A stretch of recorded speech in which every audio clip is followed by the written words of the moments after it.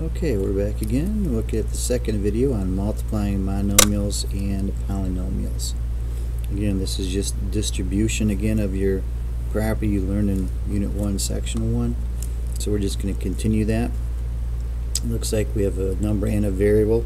Here's just a number by itself at the end, so a couple of easy ones to end the day. And these distribute,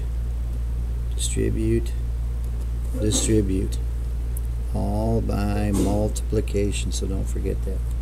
So now we have 4d times 6d squared. 4 times 6 is 24. Then d times d squared is d to the third power, plus, now next term, 4d times 9d. That's going to be 4 times 9 is 36, and d times d is d squared,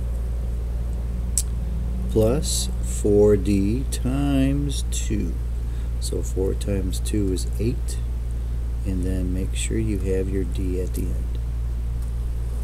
There we go, all done. Number 7, 8c times 7c and 8c times 3k. 8 times 7 is 56. C times c is c squared, plus 8c times 3k. 8 times 3 is 24. C times k. Well done. Okay, you just bring your variables right along and put them right next to each other. Okay, number 8. 2y times the first term, 2y times the second term, and 2y times the third term. Okay, 2y times 5y squared is 10.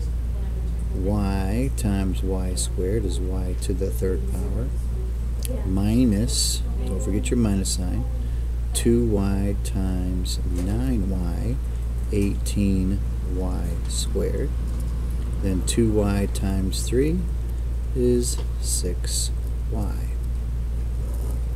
Final answer.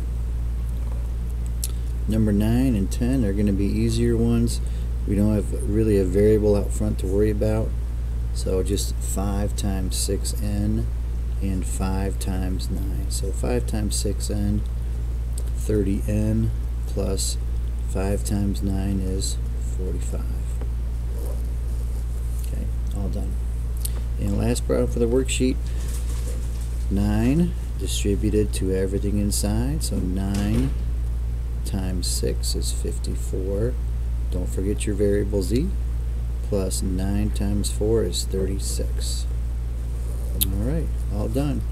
Notice again all 3 of the, or all 5 of these terms, you cannot simplify any further because each term is different. They call it unlike terms, and they're always separated by either a plus or a minus sign.